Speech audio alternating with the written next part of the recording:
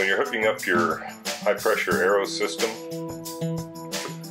the plumbing fittings, and we do have a video of all the setup on that, and just showing a little bit where all these plumbing fittings go. Now that's always subject to change. Everybody's going to have their own type of setup. You're going to want to customize your own setup with some of the additional tubing that we provide. Laser lines are a joke. Look at the mist coming off of our system. This is the finest mist of any aero system on the market. It completely fills the tray. Now typically you would have 12 of these nozzles in position down inside your tray, and every time that kicks on, it floods your roots with the nice mist. And your roots are going to love this.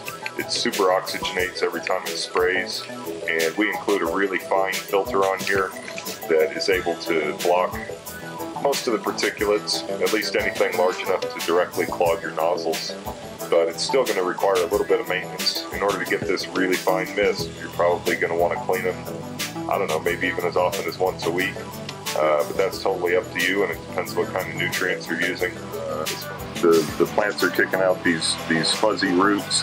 You can see the root hairs all over, and they're really enjoying the spray. So I haven't had to do any real maintenance on my sprayers. I had one clog up probably about a month in, but that was the only one I've had any issues with. I just clean my filter once a week and haven't had any problems. So there goes the sprayer kicking on. This is the high pressure pump.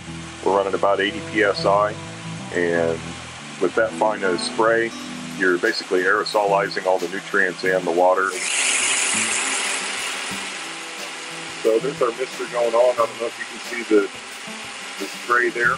Hopefully we're not getting it all over the camera lens, but super fine mist. And of course we've got it on, like I said, about 8 or 10 second on time, which, hey, to each his own. If you want to put an accumulator tank and a solenoid and set this thing at a sub 1 second time cycle, we can do that as well.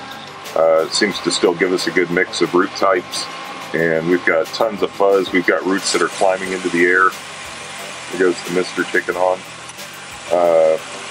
So these roots are getting thicker and thicker, and they're just forming a blanket across the belly of the frog.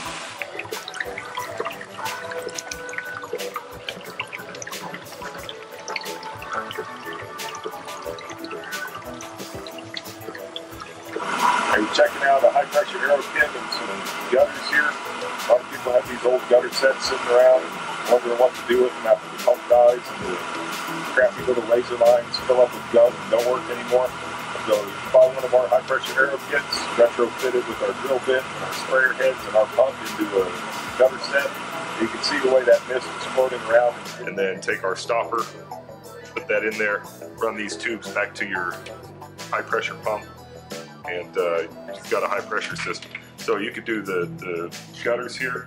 You could also do these undercurrent systems. These are getting more and more popular. You can probably find a used one on the Craigslist or someplace else that nobody wants anymore, and you can retrofit that thing for high pressure.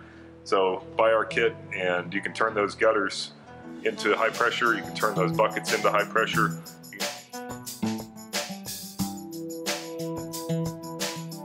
I also want to give a shout out to Multiponics.com. They gave me a discount on my high pressure system that I just ordered. It was a pretty good deal on it. Which is sweet. I really appreciate it a lot. Now what I'm using is a high pressure aeroponics system, courtesy of Multiponics.com. Well, not courtesy, but they gave me a nice discount. They've been helping me figure everything out, because without them, probably wouldn't be running right now.